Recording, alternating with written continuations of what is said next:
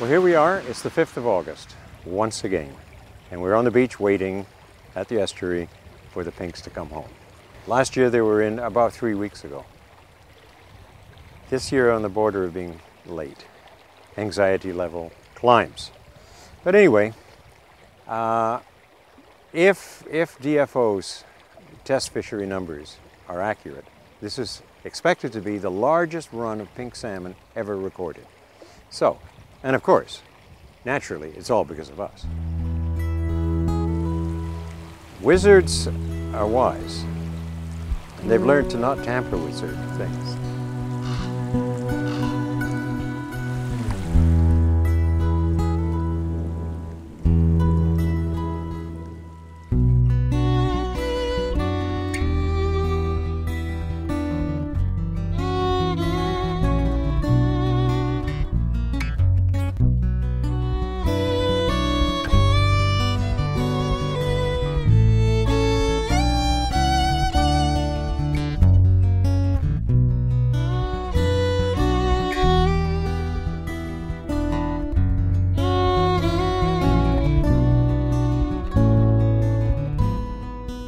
I tend to have, I'm told, a brain with a lot of big ideas in it, which of course most people sort of query, and so they should.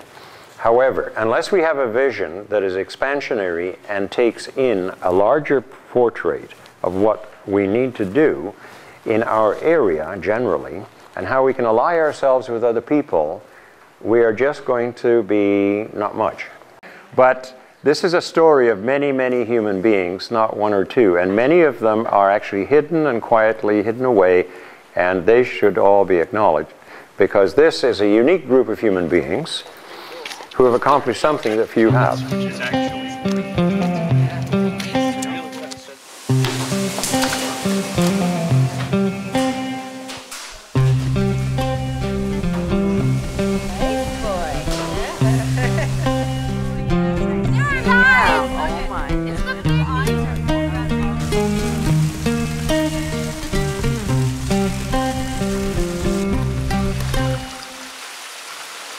Well, we do a lot of things around here.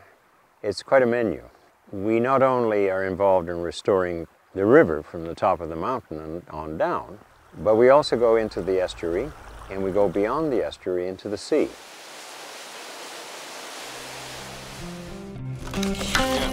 Hang on, Andy, you're going too fast for me. My group and I want to make a true and good difference, not just a pretend.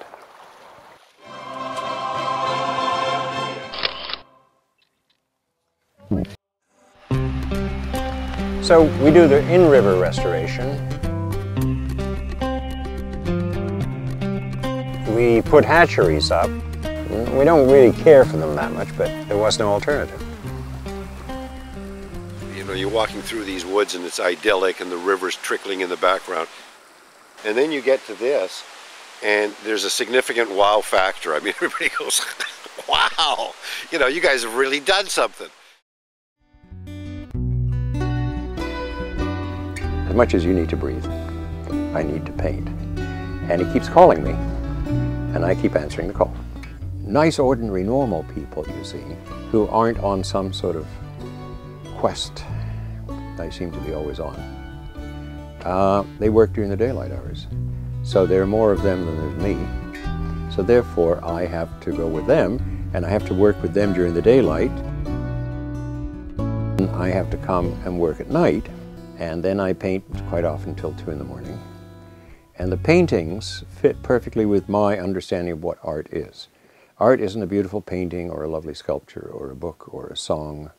But for me, unless what I make changes the hearts and souls of my kind, I haven't made art.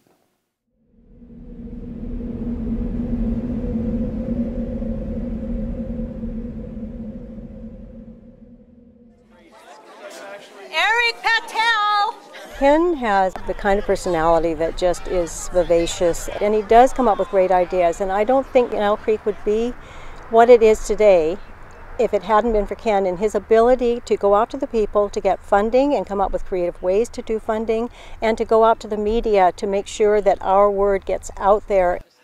When I think of Ken Kirkby, I think of Tilla the Hun. Well, he calls himself the Viking King, so I mean, what more can you say?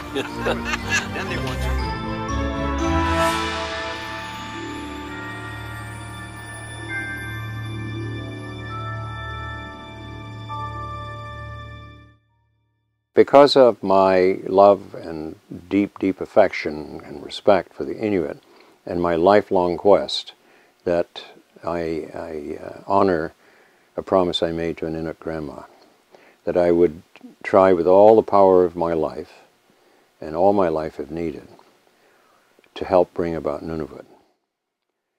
And lo and behold, on the last day of March, '92, walked into Parliament with the world's largest portrait, 152 feet by 12 feet, and unveil it in Parliament. It was proper that Nunavut should come into existence. Thanks to you, Ken, for your vision and the great creative gift that you have shared with us this year.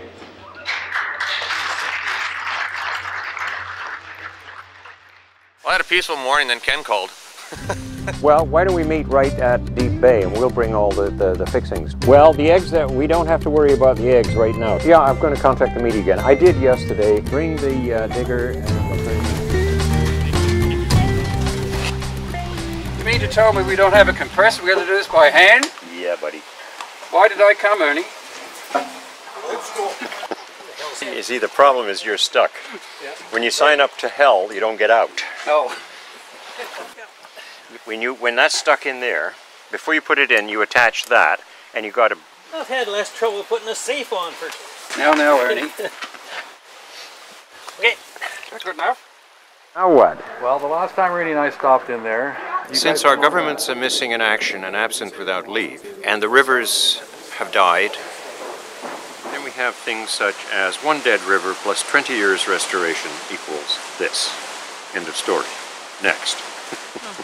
And the kelp beds in the ocean are gone, and the salmon had disappeared. A group of us decided to restore things back as close to the original as we could. Because I got the Globe and Mail, who wants to have a nice long... We're building a large, long-term story for the Globe. $125,000 over the next 2 years, which brings the whole Nile Creek funding up to, I believe, just over $200,000, which is a great success. Well, we came that close to losing 1 million pink salmon fry. At the valve, whatever reason, it froze up there, and shouldn't have. It was draining, and it broke on both sides of the valves. Actually split the valve in half, in fact, too, didn't it? Yeah. What's that noise? There it was. Just coming out. Anyway, luckily we have friends. Well, the pink salmon have historically returned on the last week of July.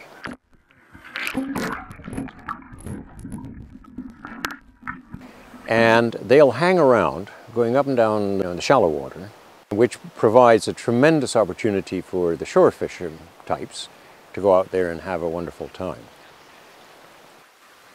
Well, when we're down fishing on the beach, fly fishing, and you hear the first raven way back in the woods, that is the signal that not only are the fish here, which, okay, you can see fish in the ocean jumping occasionally, but that first raven call, the time is here, it's now, and sure shooting, here they come.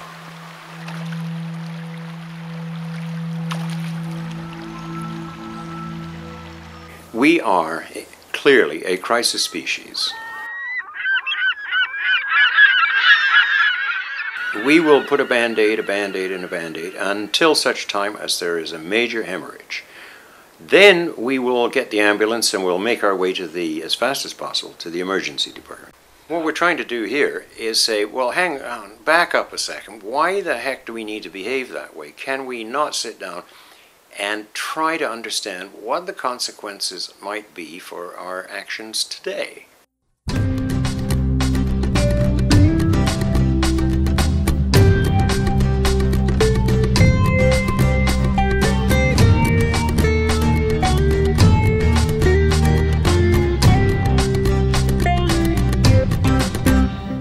If God practiced on all other things, and when he had achieved perfection, he made a fish. And in the same way as I told them the stories about the Inuit and their children, I think that they played the major role in getting Nunavut. It was children. And you know what? I think it's going to be children who actually get serious and fix the mess we've made. And if we can be in any way helpers and reminders, that's our job.